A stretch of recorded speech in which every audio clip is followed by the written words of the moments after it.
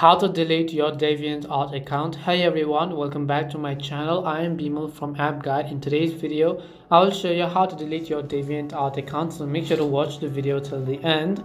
Now, DeviantArt is a massive online community featuring photography, arts, and videography. However, if you don't want to be a DeviantArt member, you can easily delete your account. Now, DeviantArt calls this process a permanent deactivation, but it's the same except keeping your profile alive to view previous shop purchase activity. And here's how to close your DeviantArt account.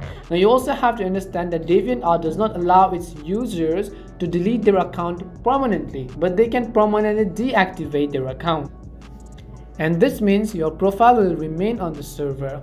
So what you have to do is, in order to deactivate your Deviant account permanently, you have to go to DeviantArt.com and log into your account. And once you do so, hover your profile picture at the top right corner and choose account settings. Once you go to account settings, click on the option that says deactivation on the left pane. Once you go ahead and select the option called deactivation, now click on Yes Deactivate My Account. On the next specific page, type in your password and then click on Yes, send me the verification email. Now DeviantArt will send you a confirmation email. Open the email and click on the deactivate account button. And a new tab will open in your web browser, so just click on Yes Deactivate My Account and then choose a reason for closing your account right over here and then click on the confirm button. Now your account will be permanently deactivated after 21 days of account deactivation request. If you wish to reactivate your account, you have to reactivate it after 48 hours of account deactivation and within 21 days of account deactivation.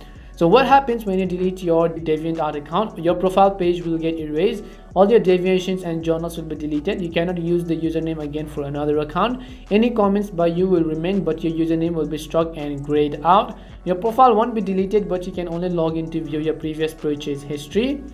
You cannot transfer any points remaining on your balance. You cannot participate in the DeviantArt community. And that's all it takes to go ahead and then delete your DeviantArt account. We hope the video was really helpful, and if it did help you, make sure to leave a like and subscribe to our channel. If you've got any more questions, feel free to leave them down. Thank you very much for watching and see you soon in our next video.